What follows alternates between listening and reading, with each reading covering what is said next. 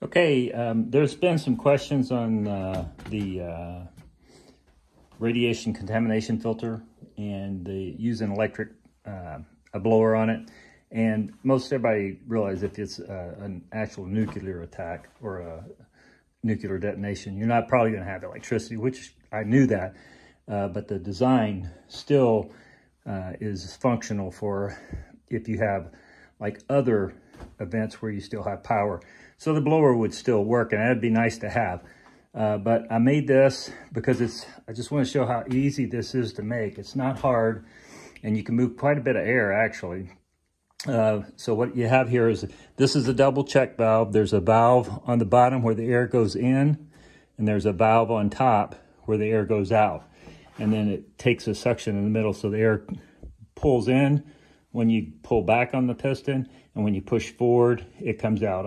I'll demonstrate that, and you'll see the top valve going up, but the bottom one's doing the same thing, but on the other stroke. So I'll show you how that's working. You'll see it pop up right there, and it's more flow than you would think. It doesn't move much, but it does have a lot of flow. So that's going in, that's going out, so it sucks in, out, in, out. So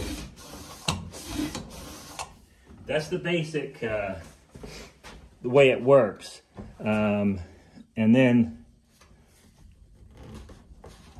this is the check valve, and this is the key to it. The piston part's not all that hard, but getting this right was took a little doing, but it wasn't terrible. These are just bottle tops from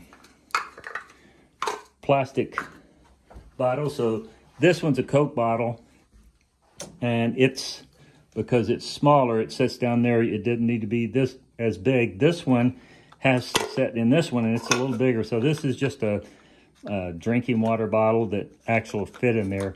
And you could put a 2-liter bottle, will fit on here. Coke doesn't work because it's got grooves in it. This one, the small bottles don't, but the big ones have grooves and they don't seat as good. So I just threw a couple of nuts in there just to give it some weight. So basically, you just drop those in, and that's your valve. And it has to sit this way, because if you go sideways, it's not going to work, of course. So that's one thing. And then these joints here are just to go from a 4-inch down to a 1.5-inch fitting. And then this part here, here's the lower valve. This part here, you'd connect this to your filter. So however you could get that to your filter. Then on the piston, I found that a Coleman propane, this is for like a lantern or something. It's the bigger ones. It's not the small ones. For the propane torches are smaller. These are just about the right size. However, I did have to increase the size a little bit, so I used this nylon string. And if you get these sewer drain line, it's 4 inches, real narrow, thin wall. But if you get those, they're a little bit different. So that I had to use, I was practicing in this one just to test it. And I was using this, it's called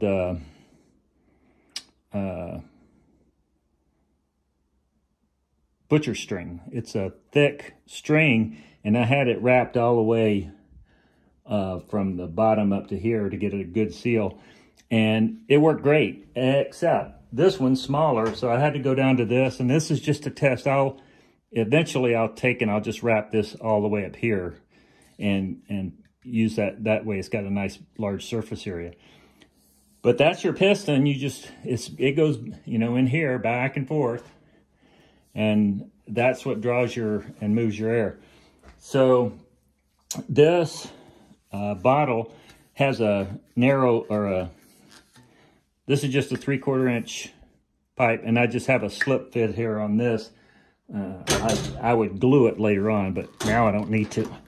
Then this piece is if you can see, and that's a threaded 3/4 inch threaded to slip fit. and you would glue that to your post or your pipe. This threads are not the same as these. However, because it's plastic, this is plastic and this is metal, it'll crank on there, and it'll stay pretty sturdy. And then you just put your rod in there, and then that makes your piston. It moves a lot of air. This being a 4-inch tube, and you're going probably 36 inches each stroke, moves quite a bit of air. I was able to blow up about a 50-gallon bag in way less than a minute, so it goes pretty quick. Anyway, I just thought you want to see that. I'll maybe do I'm going to experiment with some other designs that might be a little bit better, but on this one, you could actually, if you built two of the check valves, you could have one tube on this end and another tube up here, maybe going in the side, and then you could have the piston in the middle, and it would work one way.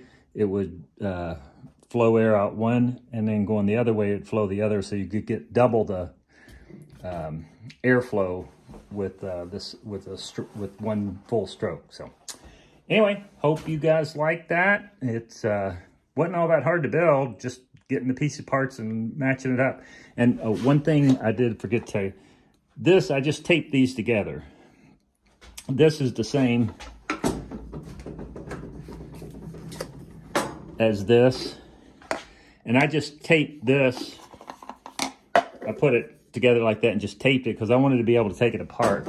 You could get a 3-inch piece of PVC and put it in there and secure it if you wanted, because you can actually reach down and pull that out by hand. So it's pretty simple to do. And if you have to fix anything, it's just cut you a bottle top and you're good to go. So you guys have a blessed day, and thank you. Bye.